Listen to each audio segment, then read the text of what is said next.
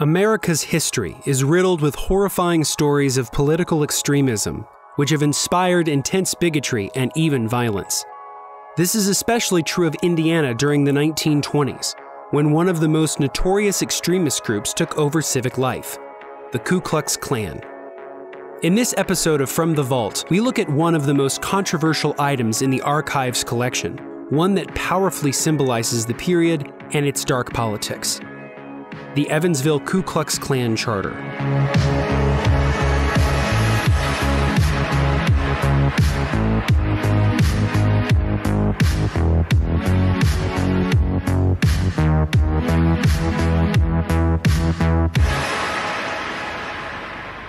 The Klan first emerged in Reconstruction-era Tennessee and quickly spread throughout the South.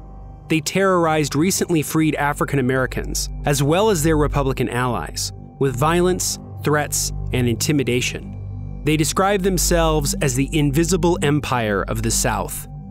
Thousands of people died from their acts. Throughout the late 1860s and 1870s, Congress passed a slew of laws to suppress the Klan, and they worked. The Klan fell apart as an organization by the 1880s. But that was the first wave of the Klan. The second wave, which occurred throughout the first half of the 20th century, became nationally significant and politically powerful. This wave was emboldened by D.W. Griffith's landmark 1915 film, The Birth of a Nation, which displayed the Klan as the protector of American democracy. As a result, a resurgence of the Klan began in the 1920s. Indiana's Klan started in Evansville around 1920, and by 1923, chapters held massive rallies around the state. By 1925, the Klan had 250,000 members in Indiana and published its own newspaper, the Fiery Cross. They were motivated by an intense bigotry against not only African Americans, who represented less than 3% of Indiana's population, but against Catholics, Jews, and immigrants. Of these, Catholics became a central focus. As historian James Madison noted, quote, "The Fiery Cross published a list of Roman Catholic businessmen in Indianapolis, all presumably unworthy of Klan patronage," unquote. This is the Evansville, Indiana Ku Klux Klan Charter. The charter was signed on March 14, 1922, by the leadership of the Evansville chapter of the Klan. The Archives acquired this item from Bowling Green State University in Ohio. The man whose name appears in the bottom left-hand corner of the charter under the title of Exalted Cyclops is David Curtis D.C. Stevenson, a man of immense power and influence within the Klan and Indiana politics. He broke away from national leadership in 1923 and started running his Indiana faction of the Klan like a political machine, with him as the all-powerful boss.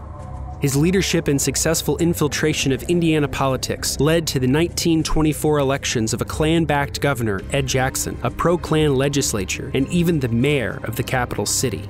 Once they came to power, they methodically worked to pass measures that persecuted Catholics, particularly their parochial schools. These included mandatory readings of the King James Bible in schools, discrimination against privately educated teachers seeking a teaching license, uniform textbook standards for both public and private schools, and a very controversial attempt to ban religious garb in the public schools. Fortunately, those who opposed the Klan grew wise to their antics and defeated these proposals, citing the importance of individual freedom or of separation of church and state.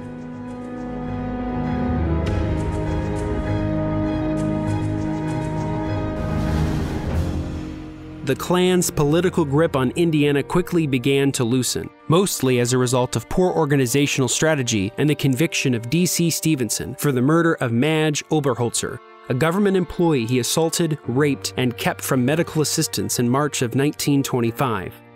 Governor Jackson was later exposed for corruption by the Indianapolis Times, who reported his illegal financial dealings with Stevenson and the Indiana Klan.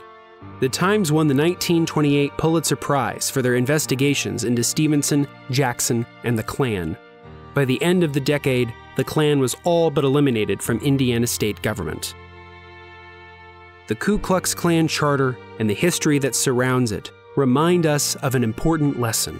In our past, extremist, bigoted organizations have used their power to harm the liberty and dignity of all people in our state. This history isn't pleasant, but it provides us with the knowledge to be better citizens and to recognize discrimination and extremism in all its forms.